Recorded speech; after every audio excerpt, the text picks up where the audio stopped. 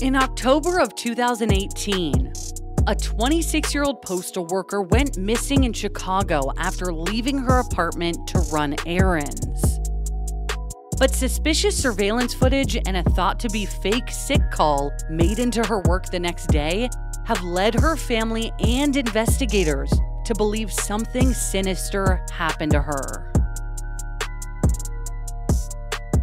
This is the story of Kierra Coles.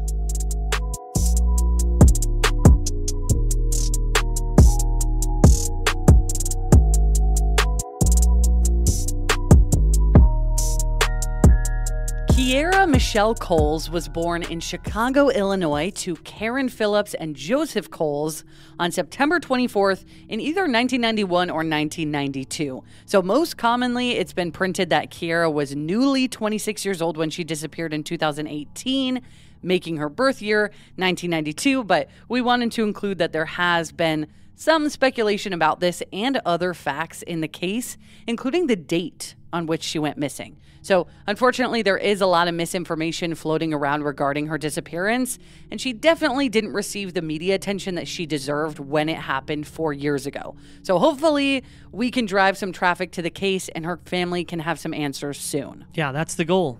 That is the goal every single time. But let's get into what we do know about Kierra's life. So Kierra was the fourth of 5 children in a very tight-knit family in Chicago. So she had 4 siblings. And she was especially close with her mom, Karen, and the two still spoke on the phone every single day. Karen described her daughter as ambitious and said she had numerous talents and hobbies that she was pursuing.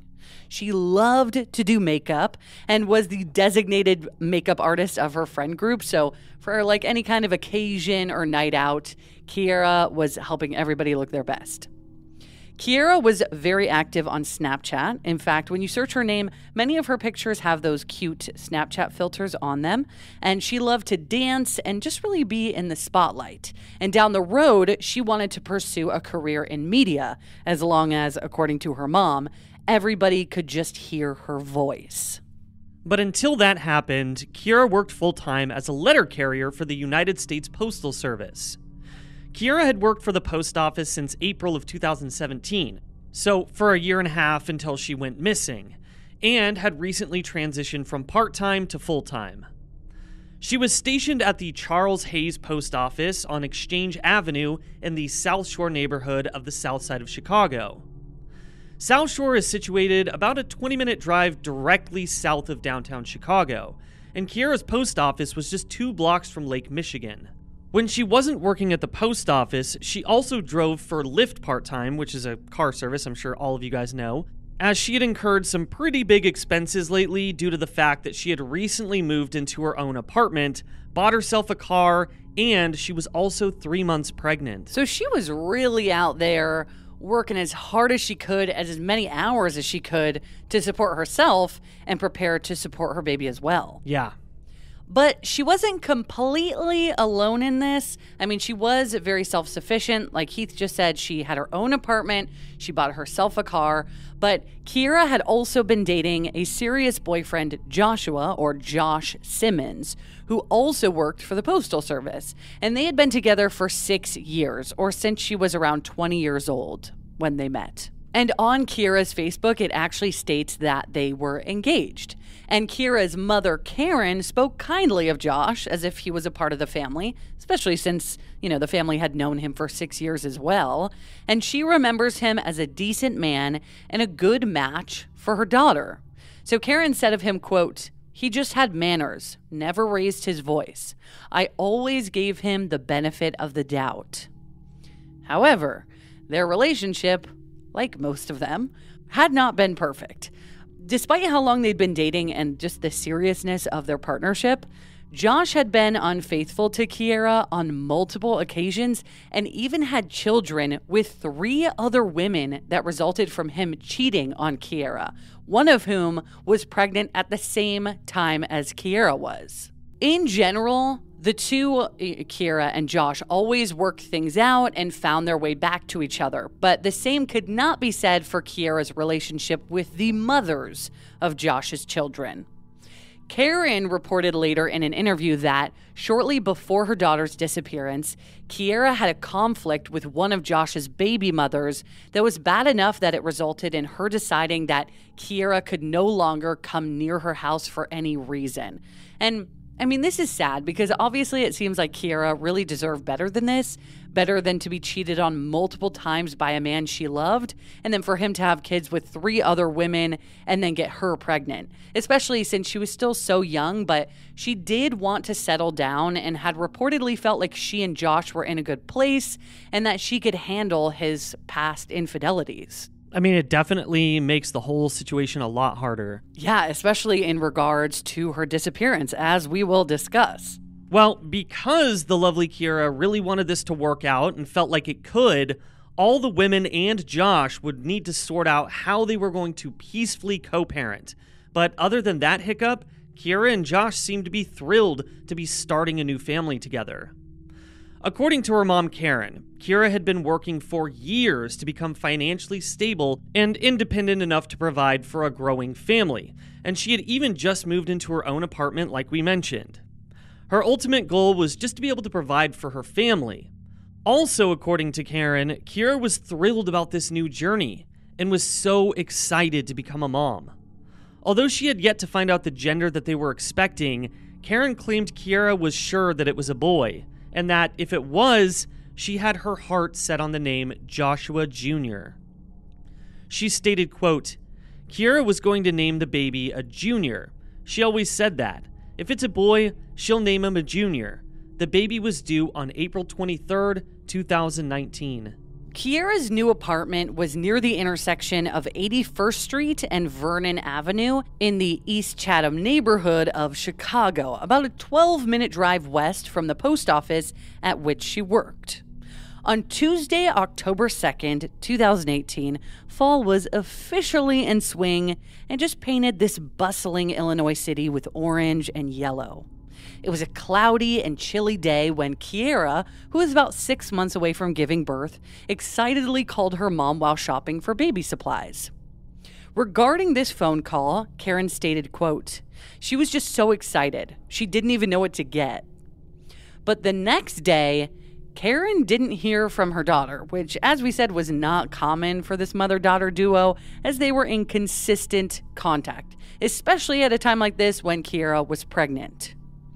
Karen called Kierra, but kept getting her voicemail and just assumed that she was working since she did have 2 jobs after all. Karen also contacted the post office to see if she had been at work that day, but was told Kierra had called out sick.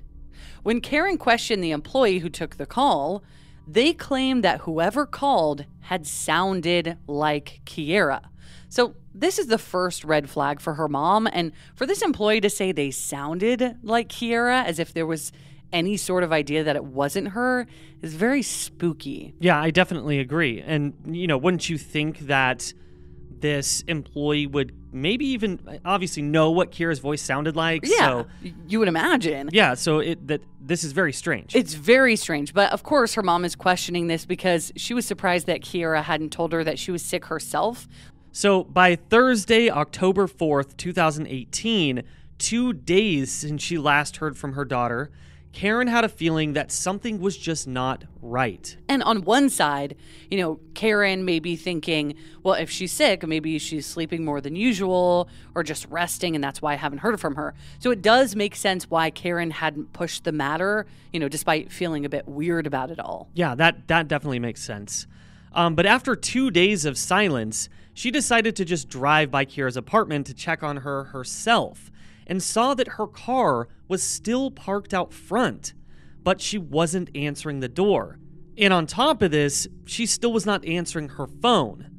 So she once again contacted the post office and learned that Kierra had not reported to work that day, meaning that she didn't call in sick like she supposedly had done the previous day. She just didn't show up to work at all. At this point, Karen felt even more concerned about this whole situation, so she contacted the police and asked that they do a wellness check. She also called Kierra's boyfriend Josh and asked if he had seen or spoken to her, to which he responded that he had not. And for those wondering, it doesn't really seem like they lived together, so although they were expecting a baby together and they were dating or possibly engaged, it's also possible that they have gone a couple of days without seeing each other just because they are not in the same residence. Totally. And this still doesn't look good for Josh because considering they worked together, he probably would have heard about her calling out or noticed her not there, even if they were out, dropping off letters and packages in the city separately. Yeah, you would imagine. Right, but it still seems odd to me that he would just say that he hadn't seen her, like the mother of his unborn child, particularly if she hadn't reached out and he knew that she was sick. So police did conduct the wellness check that Karen had requested, and it revealed an empty apartment with no sign of Kierra, even though her car was sitting outside. With this information, Chicago PD officially opened a missing persons case for 26-year-old Kierra Coles, which I'm so glad they did because, as we talk about in a lot of our episodes for adults, a lot of the times they're like, oh, they can do whatever the hell they want. Doesn't typically always go down that way. But I'm glad they saw that this was suspicious. And considering she was missing, police also did a search of her apartment, and both Karen and Josh were there when her home was searched. Karen stated, quote, "He said he hadn't seen her, which I found out was a lie." This is regarding Josh. Homicide detective Will Sviller, who has been with Kierra's case since the beginning, said, quote, "He gave us some conflicting accounts, wasn't consistent on some of the statements, and then didn't want to talk to us." So although Josh possessed no prior criminal record, suspicions against him were mounting. Law enforcement canvassed the neighborhood asking for surveillance footage and came across multiple sightings of Kierra.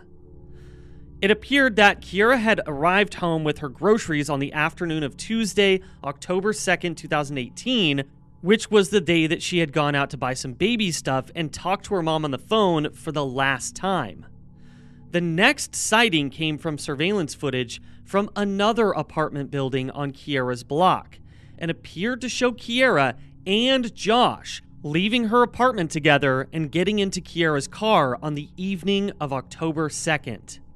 The next time they were seen was later that night at a nearby Walgreens, meaning that they had likely been running errands or just been out together doing other things until they were spotted at Walgreens.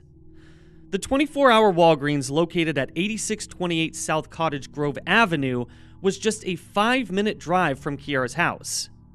It appeared from the footage that Kierra had been driving her own car with Josh in the passenger seat, although there are also reports that they left her house in separate vehicles, so this part is a little bit cloudy. But it does seem like they drove together because at 10:43 p.m. that evening, while Josh waited in the car, Kierra withdrew $400 from her bank account at the Citibank ATM inside Walgreens.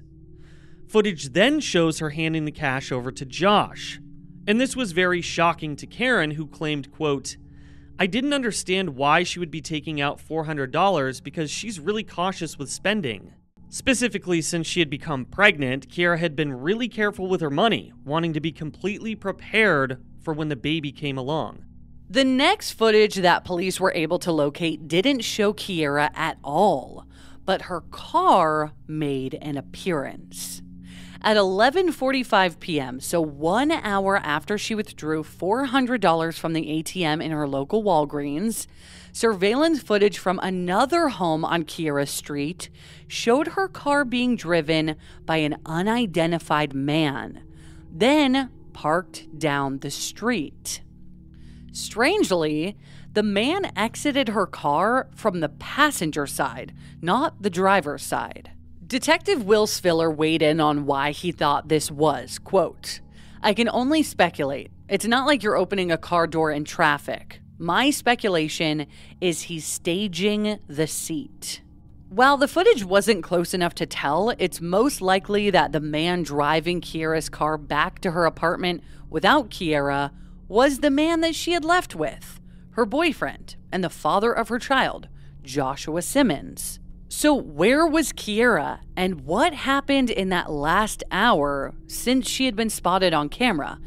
And video shows the man exiting her car and then walking to another car parked on the street and then driving away in it. So it was pretty obvious that he had planted her car in that spot. Definitely. So a search of Kierra's car days later revealed her phone, the prenatal vitamins that she had been taking, and a lunch that she had packed, presumably for the day that she had gone missing. Right, so anybody who's wondering, was there any evidence of anything in her car? Like, was there blood found in her car, anything like that? As far as they've released, no. At least not yet. So when Josh, the only person of interest in this case, was questioned, he feigned ignorance and denied involvement. But Kierra's loved ones became increasingly unsettled by this as the days passed. Karen's suspicions were raised even more when he became less and less helpful. In the days following Kierra's disappearance, Karen was passing out missing persons flyers, getting the word out, speaking with police and local news stations, and begging for any information regarding her missing daughter. But Josh was nowhere to be found. Karen said this, quote, "I can't understand. You dated my daughter for 6 years. I took you to be a decent guy. You work and go to church, and now my daughter is pregnant and missing, and you do nothing?" But Josh's behavior became especially questionable when investigators learned that he had moved to another state.